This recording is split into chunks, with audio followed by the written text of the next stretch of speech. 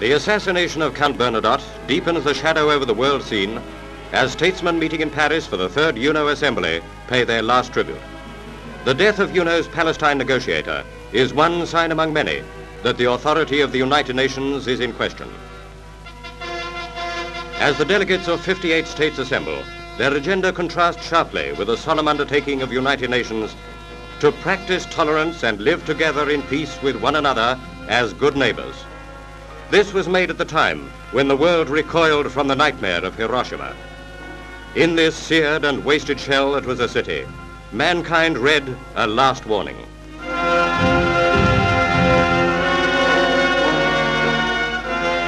A world, aghast at its own ingenuity, saw and was afraid.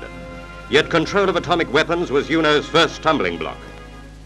The Soviet government proposes to consider the proposals of the United States representative submitted on December 5, 1946, concerning the control of atomic energy.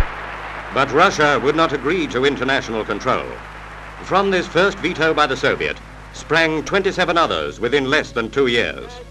No to veto restrictions, no to the principle of the majority vote, no to the admission of many Western countries into UNO.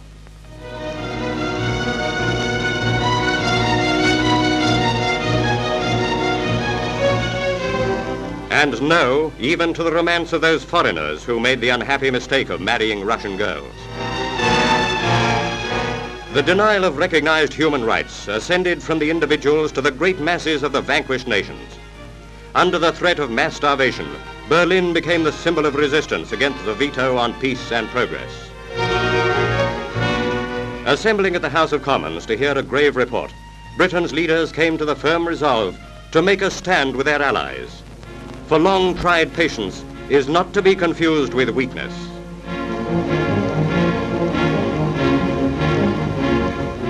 The end of 3 weary years of bickering has, to Ernest Bevin, centered in Berlin. Still seeking peace through negotiation, the Allies look to their arms. The Royal Navy's autumn exercises bring the fleet to life.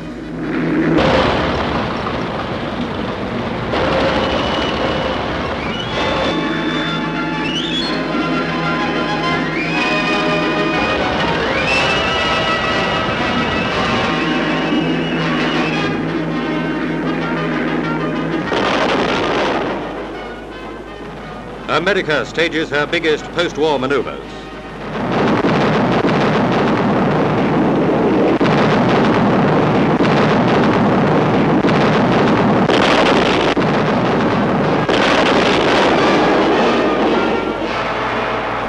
The RAF, fast re-equipping, tests the defensive shield under which Britain finds that early and provident fear is the mother of safety.